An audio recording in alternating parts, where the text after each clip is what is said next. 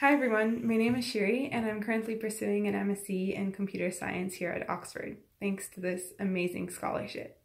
I'd like to share 3 highlights from this year to convey my gratitude and the effect that WHT and Oxford have had on me.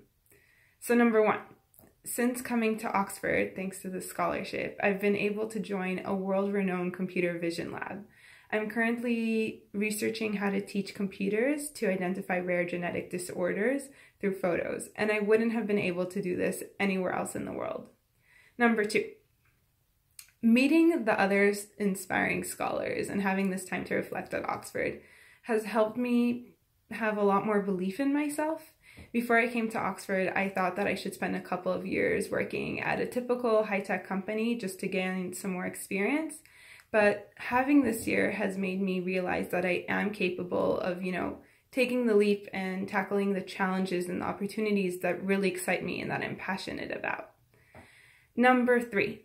So in my home university, we never spoke about ethics. And as a computer scientist, I just didn't think too much about my responsibility towards other people's data.